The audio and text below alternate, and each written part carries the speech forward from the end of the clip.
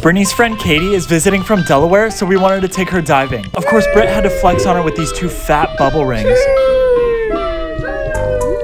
Then I wanted to show her this Huma Huma Nuku Nuku Apawa'a. Next, we went to the Buddha statue, and then I found this hibiscus, but then, wait a second, it's just a hair clip. I'll just put that in my pocket. Katie really wanted to see a turtle, and oh my gosh, her dreams came true. She got to swim with my friend Nainoa in the most sparkly water I've ever seen. Hi, buddy, thanks for being such a good sport. Then I found this piece of a snorkel or something, and then Britt found this cool shell, but there's definitely something living in it. Katie still thought it was cool. Then I grabbed this pencil sea urchin, and I showed it to her. Oh, look, it's matching your goggles. Then I found a piece of an adult beverage can, and I told the girls that they should take a picture together.